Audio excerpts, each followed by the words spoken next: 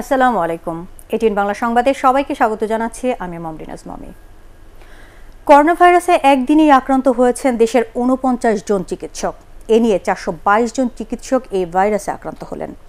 আজ জাতীয় হৃদরোগ ইনস্টিটিউট ও হাসপাতালের ৬ জন চিকিৎসক, ৮ জন সেবিকা, ১ জন ওয়ার্ড মাস্টার এবং ৩ জন স্বাস্থ্যকর্মীর শরীরে করোনা পজিটিভ পাওয়া গেছে। এরপর থেকেই ১৫ জন চিকিৎসক ও ৩৭ জন সেবিকাকে কোয়ারেন্টিনে রাখা হয়েছে।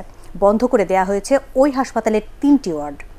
হৃদরোগে দেশে একমাত্র বিশেষায়িত এই সরকারি হাসপাতালটির পরিচালক জানান, সংক্রমণ পরিস্থিতি কোনোভাবেই ঠেকানো যাচ্ছে না। তবে আপাতত এই হাসপাতাল লকডাউন করা হচ্ছে না বলেও জানান তিনি। ২০২১ সালের আগে করোনা ভাইরাসের কার্যকর ভ্যাকসিন তৈরি কঠিন বলে জানিয়েছেন ফ্রান্সে কর্মরত খ্যাতিমান বাংলাদেশি গায়ক ও চিকিৎসক উত্তম বড়ুয়া। প্যারিসের ভাইরোলজি গবেষণার শীর্ষ প্রতিষ্ঠানে কর্মরত এই চিকিৎসা বিজ্ঞানী জানান, ফ্রান্সও দুইভাবে এই ভ্যাকসিন আবিষ্কারের চেষ্টা করছে। শ্বাসকষ্ট ছাড়াও করোনা ভাইরাসে হার্ট, লিভার সহ অন্যান্য সমস্যায়ও আক্রান্তদের মৃত্যু হতে পারে বলে জানান এই গবেষক। বেশ কয়েকটা ট্র্যাকের গবেষণা কাজ দ্রুত এগোচ্ছে। তার মধ্যে দুটো উল্লেখযোগ্য। একটা ভ্যাকসিন ডিএনএ এর উপর, তার মানে ডিএনএ ভ্যাকসিন, শরীরে অ্যান্টিজেন ঢুকিয়ে অ্যান্টিবডি তৈরি করা টু ইনডিউস এ প্রোটেক্টিভ ইমিউনোলজিক্যাল রেসপন্স। আরেকটা হচ্ছে animal model development for SARS-CoV-2, যা effectiveness of the vaccine test করবে। খ্যাতিমান প্রকৌশলী ও জাতীয় অধ্যাপক জামিলুর রেজা চৌধুরী মারা গেছেন। ইন্না লিল্লাহি ওয়া ইন্না ইলাইহি রাজিউন। হৃদরোগে আক্রান্ত হয়ে ভোরে রাজধানীর নিজ বাড়িতে ঘুমের মধ্যেই তার মৃত্যু হয়। বয়স হয়েছিল ৭৭ বছর।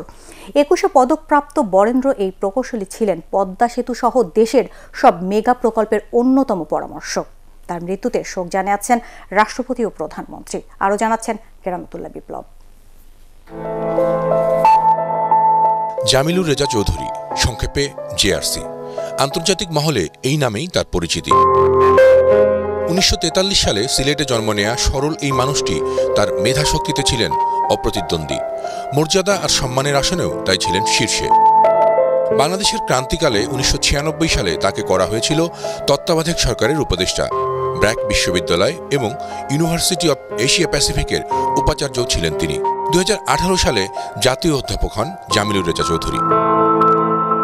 বঙ্গবন্ধু সেতু, পদ্মা সেতু, Karnaphuli tunnel, metro rail, elevated expressway সহ বাংলাদেশের সব মেগা প্রকল্পেই তিনি ছিলেন অন্যতম পরামর্শক। দেশের বড় কোনো নির্মাণ প্রকল্পের পরিকল্পনা হলেই ডাক পড়ত জেআরসির। ১৯৯৩ সালে যাদের হাত দিয়ে বাংলাদেশের ইমারত বিধিমালা তৈরি হয়, জামিলুর রেজা চৌধুরী ছিলেন তাদের অন্যতম। কিছুদিন ধরেই খানিকটা অসুস্থ বোধ করছিলেন বরেণ্য এই প্রকৌশলী। আগে প্রায়ই নানা সভা সেমিনারে গেলেও মাস দুয়েক হলো তা যাচ্ছিলেন না। সোমবার রাতে স্বাভাবিকভাবে ঘুমিয়েছিলেন। ভোর রাতে পরিবার সদস্যরা তার নির্জীব দেহ দেখতে পায়।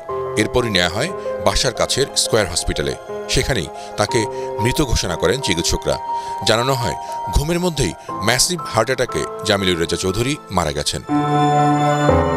এরপর দেশ জুড়ে নেমে আসে শোকের ছায়া। কেরামতুল্লাহ বিপ্লব, ATN বাংলা, ঢাকা।